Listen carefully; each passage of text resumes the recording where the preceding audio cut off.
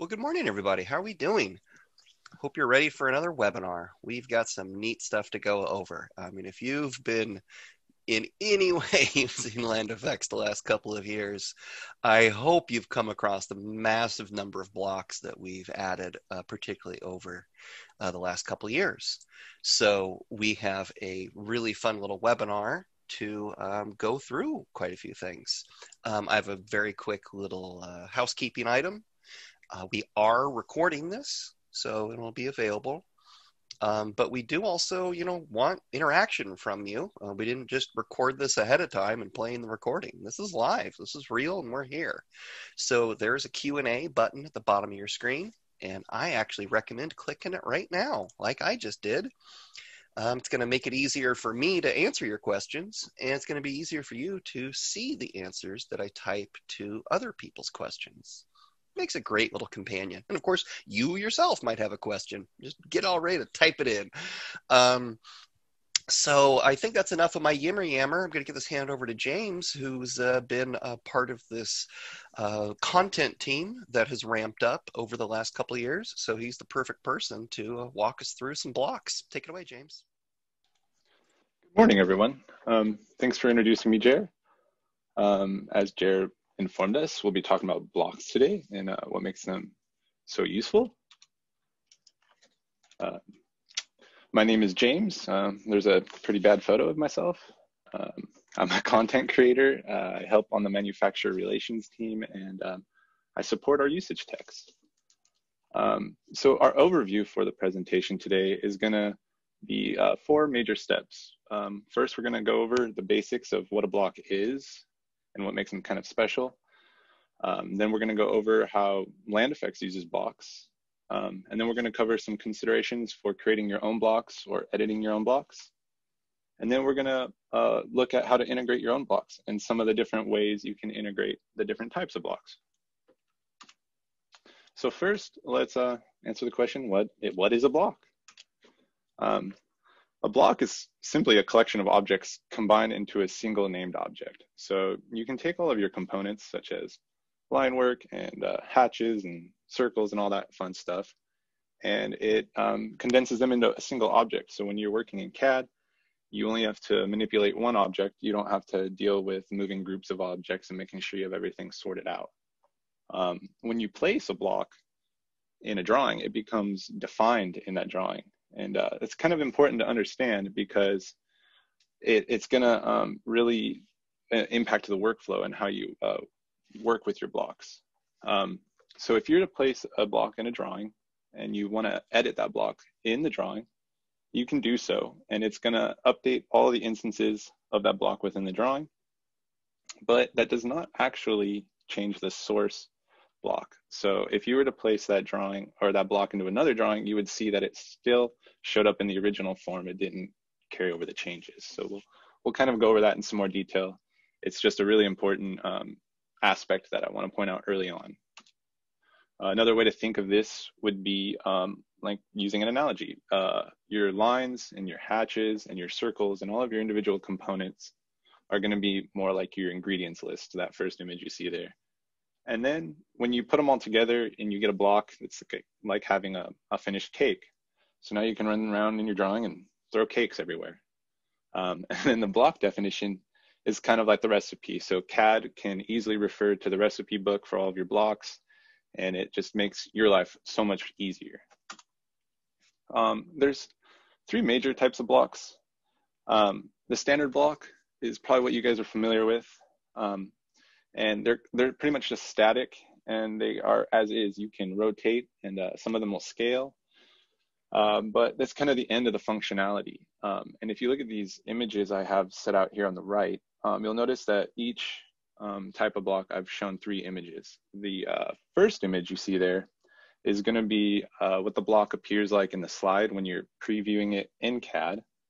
And then the second set of photos, or the second row or column, is what the block looks like when you place it in CAD. And then lastly, the third photo is a print preview of what the block will look like when you print it. So we kind of are mostly familiar with standard blocks, I would assume, but we also have dynamic blocks. They're much like your standard static blocks. However, they provide additional functionality. If you see in that first image there with the door, you can tell that it's dynamic in two obvious ways. One would be the little blue dynamic arrow in the top right corner of the slide. That's an easy way to identify dynamic blocks as you're browsing through the block selection. And the name below the block there, you see there's a D at the end of the name. That's another way you can tell that the block is dynamic at a glance. Now, this particular block uses visibility states, and there are a number of different ways you can make dynamic blocks using different tools. But this one just basically uses visibility states, which allow you to place the block. And then if you select it, you will see a little drop-down arrow, and it shows you the available visibility states for that block. So in this case, the block has 3 standard door widths that you can choose from. So it just adds that extra layer of functionality to the block. And then at the bottom, you'll see annotative blocks. Annotative blocks will adjust automatically to your viewport. And this is super useful if you're using blocks in Paperspace or things that will be seen in different scales. So they will automatically adjust to the scale, kind of taking a lot of that headache away from you. If you look at the second image there, you'll see that that sign, it also has an attribute. So when you're browsing in CAD, the attribute will show up as just 000. And then when you place it in CAD, the attribute will prompt you to enter a value. And you can see there, I just chose a local highway, and I just made that one a 101. So now that we've kind of gone over some basic blocks, why don't we jump over to CAD, and I can show you some of this stuff in action. Here I have some blocks laid out. These are basically a small sample of the different types of blocks that we use in AutoCAD, or Land Effects rather. You might be familiar with some of our site plan graphics and our site elevation graphics over here. These are kind of our more just everyday use generic blocks that are pretty easily accessible. And if you can see here on my screen now, this is a plan view mailbox. And I wanted to use this as an opportunity to really drive home the point about block definitions, because this can be kind of confusing until you see it in practice. So I have 6 instances of this block, and each one is a cake. So I'm going to open it in our block editor by double clicking, and just make sure I have the correct block selected here. And then I'm going to open it up, and this is our block editor. And I'm going to go ahead and turn our color off, because I don't need to look at that for this particular example. So let's say you wanted to modify this mailbox a little bit. Let's say you wanted to widen the front of it and give it like a different look. Something simple like that is totally easy to do. You can go ahead then and save your block. And when you close the block editor here, voila, now all 6 of your mailboxes have adopted the change. So it will go through and it'll change that block definition for every instance within my drawing. But the point here is that it did not change the source block definition. So if I were to come over here to a blank drawing, and this is a drawing I've just set up my units on and everything in preparation, and I wanted to place that same mailbox here. It's a site amenity, so mailboxes. You can see here's the same one, and when I place it, it still maintains the original block definition. So if you want to make changes to a block, you need to make sure that you go to the source block and you edit the block definition at the source. So to make that a little more clear, let me zoom back out. All of our blocks are stored in the cloud, so you don't have to actually download them in one massive library. It's very useful because we provide slide files, so you're able to preview the block before you ever place it. And this allows us to update our block libraries and make all of our new additions instantly available to you. So if we want to look at a few other types of blocks here, here are some more examples of dynamic blocks. You can see this is the door that I had used in my example, and it's a normal block. I can move it and manipulate it with all of my normal tools, But if I select it, you see this drop-down arrow, I have that additional functionality we discussed. And I can, on the fly, change the visibility state of that block. This is another example with a bench. You can easily just quickly change the length of it. We have all types of blocks that use this functionality and other dynamic functionality. Our architectural elevation windows are nice because we have all the standard sizes set for you, so you don't have to do too much editing. Now, I wanted to take a look at discipline graphics. These are normally used on Paperspace, and I scaled these arbitrarily to make them look good for this video, so don't fret about that too much. But what you can see here on the left is I have 4 different work areas, and each one of these work areas has a different scale. They're noted at the top, so you got 1 inch equals 1 foot, 10 feet, 20 feet, and 30 feet. And if you see here, this is a block I've placed in each work area, and you can see how it scales differently. And if you want to see that in action, I can come up here and I can choose discipline graphics, and I can choose my map. And you can see as I move through the work areas, the scale automatically adjusts for me, so I don't have to worry about it. If I wanted to place this block, recall it had an attribute, I can give it a number and say okay, and boom, it's done for me. And this is one way to use annotative blocks and save yourself a ton of time. And as we get into this some more, it's really important that you understand kind of how we organize our blocks. So I'm going to come up here and I'm going to kind of give you a tour of our block tool. If you go to our site tab and you see this tool here that says blocks, it gives you plan graphics, elevation graphics, discipline, and so on. If I wanted to browse through my plan graphics, I only have to click plan. And you see I have these expandable trees here. So this is where all of our blocks are kept. So if you wanted to explore site furnishings, you could just as easily check out our benches.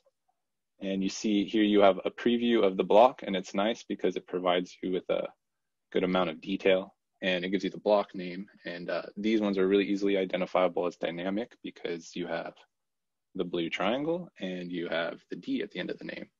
So you can browse through all of these, and they're not downloaded yet. It's not until you specifically place one in a drawing that it downloads on demand. So I can kind of just take you through here a little bit and show you some of the blocks that are available, and you can kind of see how big our block library is, and it's always growing. It's a really cool project. We get to do all kinds of fun blocks. Recently, we added a whole set of motorcycles, and I want to use some of these as an example to show some of the awesome functionality we have for placing blocks. So if I wanted to place this motorcycle here, I just have to select him. Sorry, it changed the rotation there on me. I just have to select him and come down here to some open space. So you can see now, this block will allow me to place it wherever I want. And if I click and turn off my ortho mode, I have the ability to rotate it. That's super cool, and it's pretty standard. So I'm gonna go ahead and place this guy. But I want to show you how these keyboard commands that we've recently added have kind of changed our workflow and really improved our efficiency. So I can press K. If you look at my command line down there, it's highlighted in blue. So if I press K, it brings up my keyboard commands. So now, without having to leave my block tool at my fingertips, I have a ton of new functionality. I can flip the block. I just basically mirror it. I can go through views. I can copy blocks along lines, polylines, and I can even actually navigate from one section to another. This might not be as common of an instance, but you can actually jump between categories. So let me show you some of this functionality. If I wanted to flip the block, all I have to do is press F, and then I can flip it. And if I want to toggle through some of my various views, I just have to press D. And now I get my elevation right view. And if I go again, I can get a front view of the same block. And if I go through again, I get the back view of the same block. So if you were trying to do, I don't know, an elevation of like a parking lot, now you can place vehicles in a much more efficient way. And this functionality is not only for vehicles, we've built it into all of our generic blocks. Now, that's pretty cool, but we have other tools as well. Some of you guys might be familiar with the copy along line tool from Planting, but I want to illustrate kind of the power of that and how it can also take advantage of dynamic blocks. So if I want to place a side amenity, maybe a boulder here, you can see this first boulder in my list, it's a dynamic, and I happen to know that this one uses visibility states. So if I wanted to, let's say, place boulders along this arc, you know, I could place them all manually and then click and click and click, and then even go through and adjust the visibility states so that it's not the same boulder in each instance, and make it look more organic. And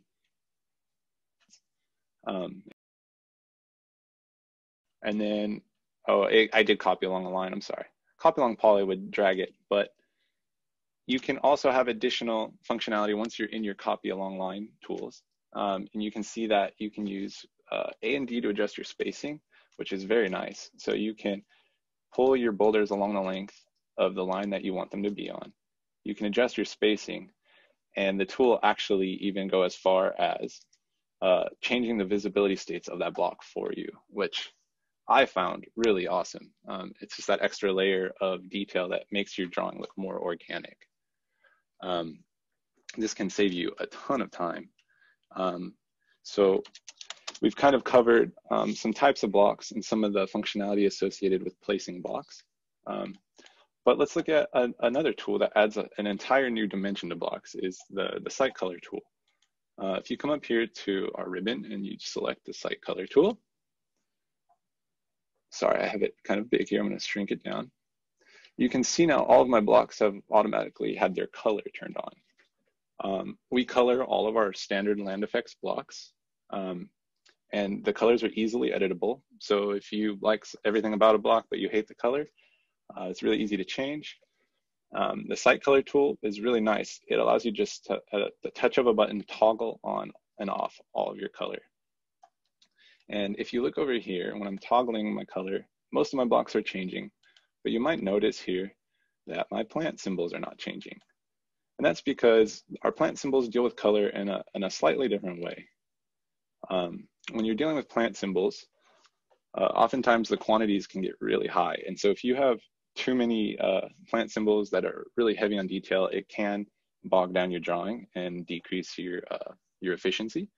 So what we've opted for is a system that allows you to use any kind of plant symbol that you want, simple or complex, or even diagrammatic, but you can assign a separate rendered image to that plant. So if you come up here to our ribbon and you use the drop-down menu where the site color tool was, you will see our color render tool. So I'm going to go ahead and open the color render tool.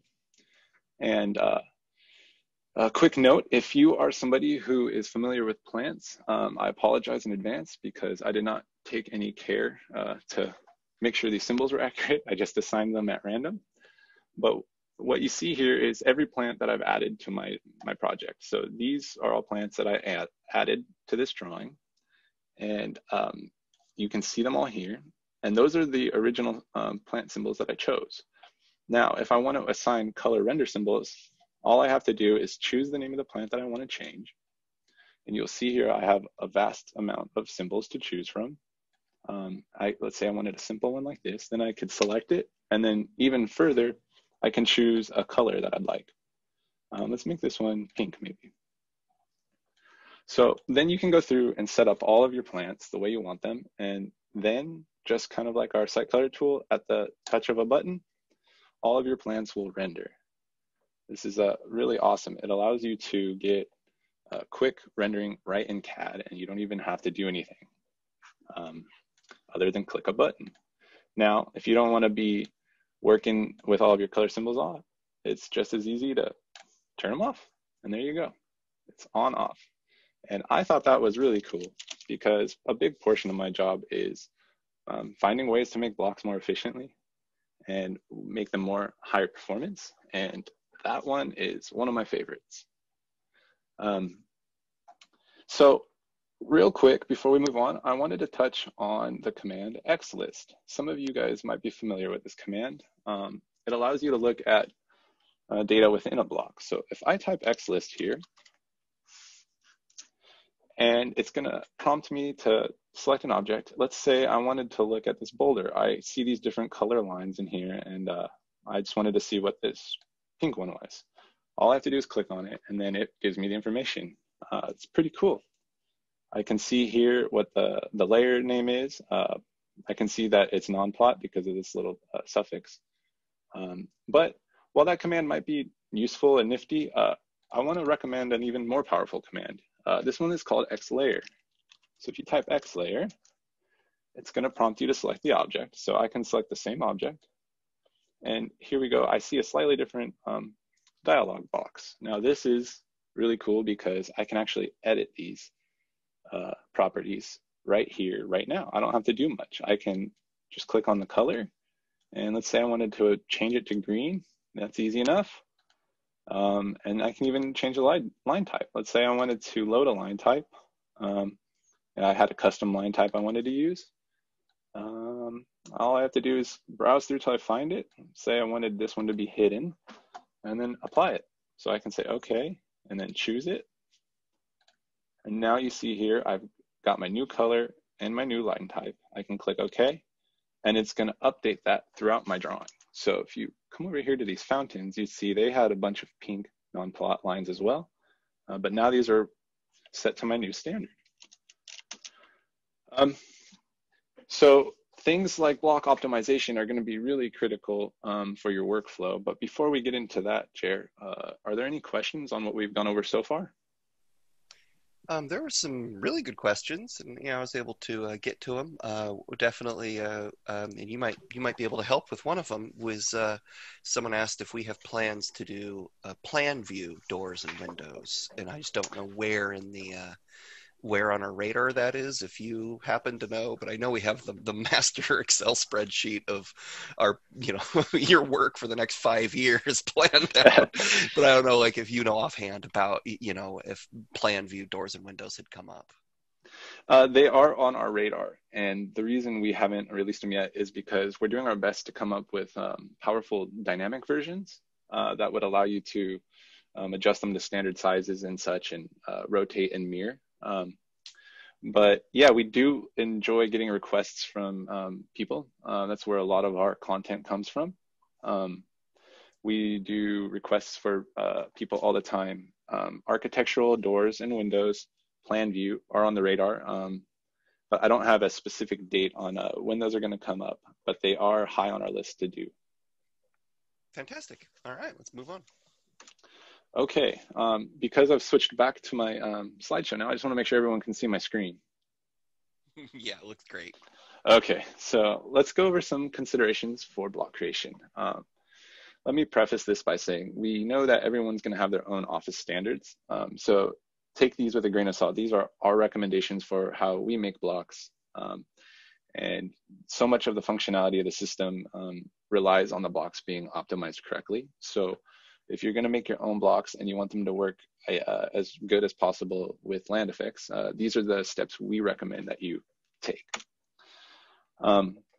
So on the left here, I have an image, and it might look familiar. We were just browsing through the plan graphics, and that mirrors your local folder structure. And when I say local, you can see in the screenshot, my file path is this PC local disk, because that's the way I have it set up. If you were in an office where you had a shared LandFX folder, you'd want to pay attention to that first part of your file path. But once you find your block folder, you'll see that the folders in there mirror the file structure when you're browsing in CAD. And this is because when you place one of those blocks, it'll know automatically where to download it. You can see that there's numbers before the folders. Those are not anything that you're going to have to worry about or deal with. That's just so that the system can order the folders properly. Um, some advantages to our system is that it's super time saving. In that image, I have kind of an example of what we used to use in school for old master sheets, and we'd copy and paste our blocks from one drawing to the other and have to deal with scale and everything like that. So the cloud system is super nice because it's just, you can look at them right in CAD and place them with no headaches. When you download a block, it's going to come with a DWG and an XML file and a slide file. This is super useful because the XML file can store metadata about the block that allows us to do more with the block than the standard AutoCAD method of managing blocks. You can deal with rotation and scale and much more than just a default block. You can see that we have a number of tools that work with blocks, so it's important that you have those XML files that they download automatically, and we'll look a little bit more at that in a little bit. We also keep all of our blocks organized, and they all adhere to a strict naming convention. This naming convention is a little bit complex, especially when you first look at it, but there are a couple of takeaways that I want to drive home so that when you're working with your own blocks, whether that be editing ours to make them your own, or simply adding your own blocks to our system, there's going to be some important tips that you want to pay attention to. And this is going to be recorded, and these slides will be available later if you want to look at them, but we also have a really good knowledge base. There's articles that can walk you through all of this in detail. But if you see up in the top image, the color-coded naming convention example, the prefix is LAFX. So AutoCAD requires us to register a prefix with them. So it's a unique identifier that instantly identifies all of our blocks. While you're not required to register your own prefix, we strongly urge you to use your own because it'll allow you to instantly see blocks that are yours versus ours versus blocks that you've received from other firms and such. So if you have your own prefix, that's great. And then there's a good address analogy that you can look at. The category code is basically the state. The subcategory code would be the city. The block number would be your street address. And then the D stands for dynamic. So if you can kind of just keep that in your mind when you're structuring your own blocks, it'll be really helpful for you. Next, I wanted to touch on layers. Layers are critically important for block creation. All of your layers will have specific properties, and those properties are going to interact with other functions of CAD. So it's important that you have them set properly. Otherwise, you run the risk of having issues with your blocks. We recommend using layer states. We provide some generic layer states that are preset. You can open these in your drawing before you even start your drawing if you're doing a block. And these will get you close to the layers we recommend. If you want to modify those for your own standards, you can. When you go to print your blocks and you want to see how it'll look on paper, the CTB file is what interacts with your layer settings, and it's going to assign things such as line weights and such. And this is important because you want to strike a balance of your blocks between detail and legibility. And this is an example I wanted to show. If you look at the top image, that's what those fountains look like in model space. So you can see there's different color lines in there. We've got red and dark red and pink, and all of those have specific properties that are going to correlate in the CTB, so that when you look at the bottom image, that is what the blocks will look like when you print them. You can see a lot of the lines are not plotted, and some of them have different line weights. This is an example of our layer states. So if you were to navigate to your FX admin tab, you could load layers and then choose one of our generic, or not generic, but choose one of our layer states. You can see the one that I have highlighted. It's generic block layers. These are what I use when I'm creating blocks.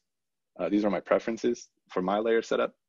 You don't have to use these. It's easy enough to save your own with the Save Layers tool. I just wanted to show you guys the importance and the time-saving features of layer states.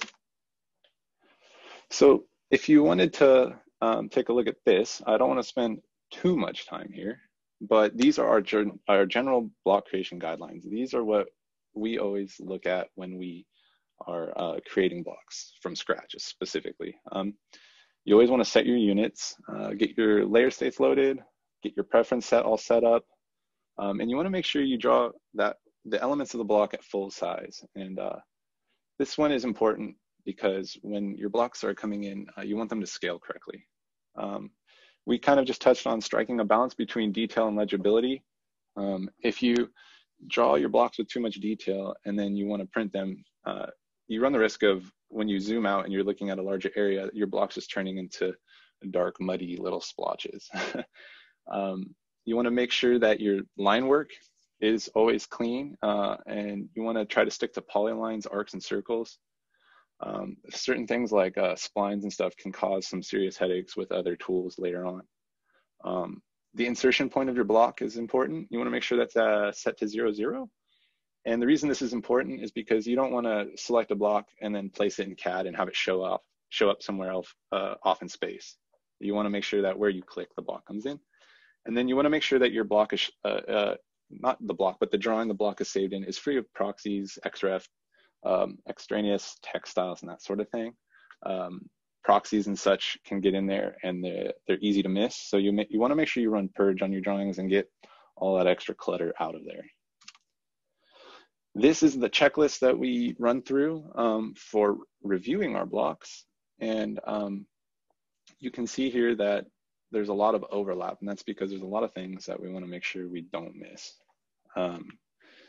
Again, you can print this out and follow along with this checklist if you like, or come up with your own, but those are the things that we like to look at. Couple of quick notes. Running the purge commands, infinitely important. It runs purge a number of times, and it'll get a lot of that extra stuff out of your drawing. And then we recommend saving your drawings as 2013 format. It just allows them to be more generally compatible. And then I wanted to now talk about how you can save some of your blocks and some ways to save different types of blocks. So I'm going to switch over to CAD here. It looks like my screen should be sharing. Yeah, it looks great. Okay. So when you're saving your own blocks, you always want to really make sure that you back up your blocks. The folder structure we talked about before, if you want to integrate your blocks into our folder structure, that's fine. But it's critically important to back them up, because if something were to change, we don't back your blocks up for you. There are definitely different ways to save blocks. First, I want to kind of talk about the normal vanilla AutoCAD way of saving a block. And then I want to talk to you about why we recommend using a different method. So if you look here, I have just a collection of line work and hatches and such. And I'll select it all and I'll show you up here. It's 3 hatches and 73 polylines. So you could imagine if you had to move and copy that around a bunch, it would be a pain. So if you wanted to make it a block using the normal AutoCAD method, you could select your items and then just type block. And then you're given this dialog box. So this allows you to give your block a name, and allows you to specify your pick point. The pick point, you want it to be 0, 0. And in my case, this block was already set up at 0, 0, so I'm okay. But if you were working, let's say, in a drawing that had multiple blocks and you were creating more than one block at a time, you'd want to really make sure to set the pick point correctly. And as you can see here, you do get some options for annotative and scale, but there's nothing for rotation or really anything beyond this, these behavior options. And another thing with this method when saving blocks is your units are critically important, because whatever you set the block to, it's always going to come in at those inches or at those units. So if you set it to inches and you were working in a different unit, the block could come in at a different size, and that would be a little bit frustrating. And then you would click OK and it would save your block, but I don't want to do that in this example. What I want to do is I want to talk about the different ways that you can save blocks into Land Effects, and why we recommend creating your blocks this way. If you look up here under my Site tab, and I click the drop-down menu where it says blocks, you'll see Save Block. So I can use this tool to save a block, a site block, or I could come over here to my planting tab and I could look under generic plants and I could save a plant block. Or I could come down here to details, and this one's really cool. And I can drop down graphics and I could save a detail block. Now, these are all going to be a little bit different because they're going to automate a lot of the settings for you, but they're all equally powerful and equally useful. The detail block one would be really nice because let's say you're working in a detail and you had to draw like something small, like a screw, and you didn't want to have to draw that over and over or copy and paste it. You could just save the detail block right then and there. And then as you're working on your details, you would have that block in your system. But for this one, it's a site block. So we're going to go ahead and we're going to choose save block from our site ribbon. And it's going to ask us for the insertion point. If you look at my command line, I happen to know this one's at 0, 0, and I could click and select a pick point and use my OSNAP settings to choose that. But because I know this one's at 0, 0, I'm going to just type it and not run the risk of getting the wrong insertion point. And if you look at my command line, now it's prompting me to select my object. So I can go ahead and I can select everything in this drawing. And if I hit enter, I'm going to get this dialog box. So I'm going to want to give this block a name. Let's do webinar test block.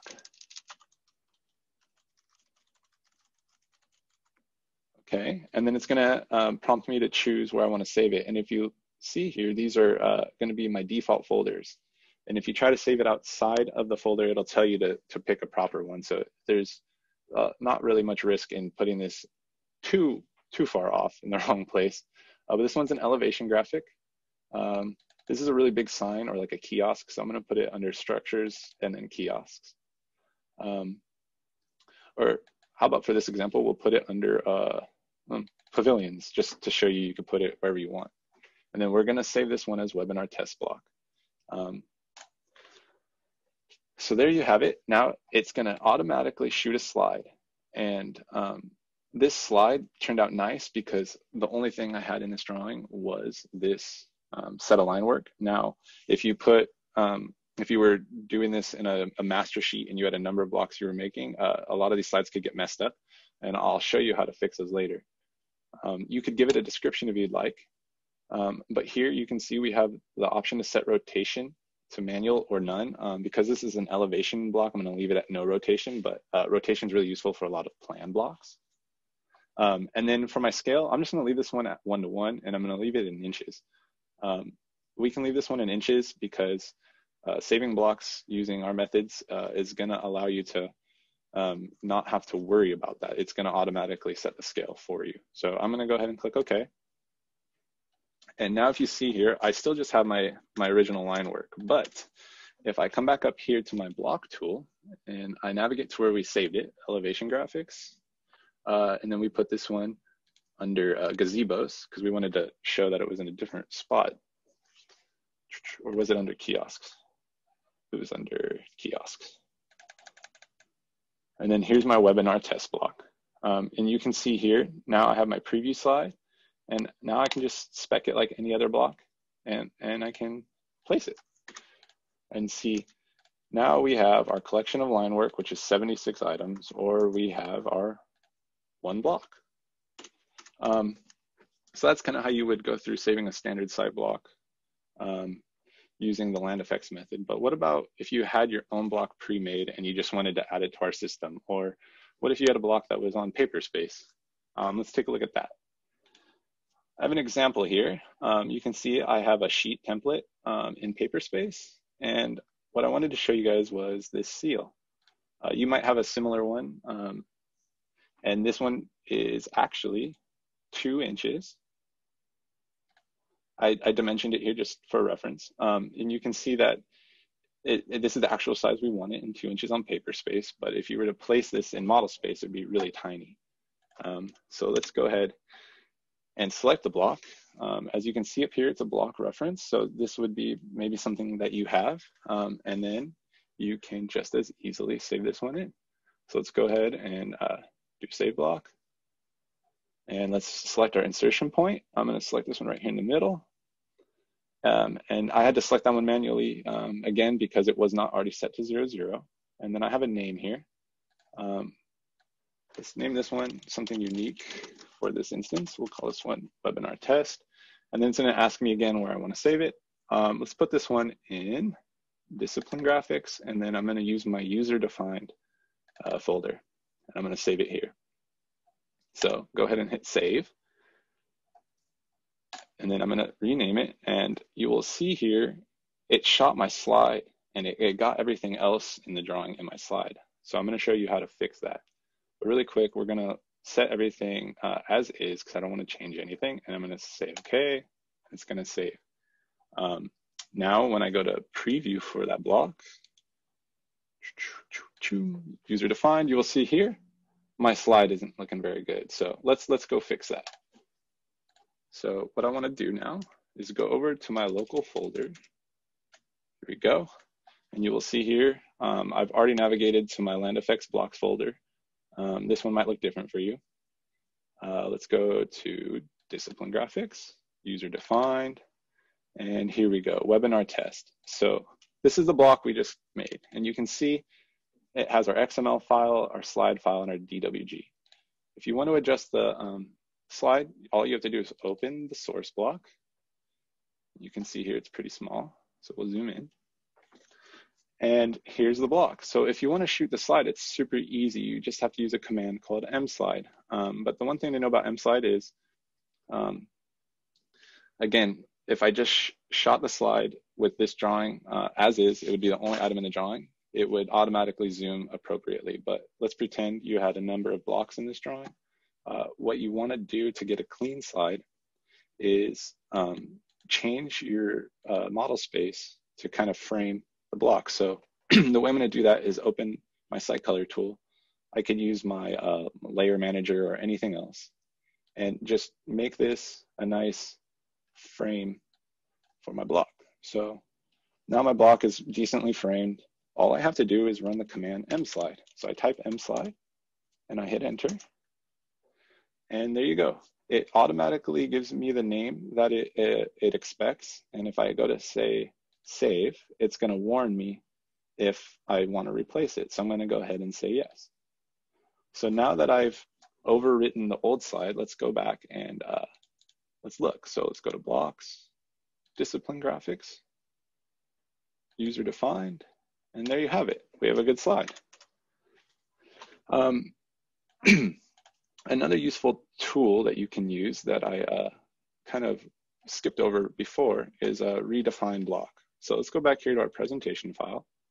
And you remember these mailboxes we edited. Well, let's say you change your mind and you wanted to revert this back to the source block. You can easily use the command redefine block. And there you have it. It's going to ask you to select the block. We can just pick any instance of this, and it automatically goes back to the source definition. So that kind of wraps up how to optimize blocks. Do we have any other questions? Well, let's see. I was able to answer them. Now is a great time to get in any of your other questions that you would like answered. We did have a few people who mentioned the duplicate block folders, so I was giving them the steps on how to do that from our little reorganization. More info on that as as we staffed up and started planning out, okay, let's redo our entire block library and colorize everything and come up with alternate views and all these things. As you can imagine, we realized that the original structure that we had created for the block library was a little lacking. And so we were going to have to alter it. But the worst that happens is, some of those folders can be duplicated, but we have a KB article, which is there in the answered questions on how to address that. But if anyone wanted more information on that, please put in a question. I don't see any questions coming in yet, so maybe if you wanted to jump to, I forget, what was the thing we said we were going to show? I had an example of a dynamic block, but those were more involved. But we do have a few minutes. I can run through that. And we did have a good one is well, I guess so. So we had a question just asking about color plant blocks, which we did show earlier. So yeah, just go ahead and um, go with that, and I'll answer that question now. Okay.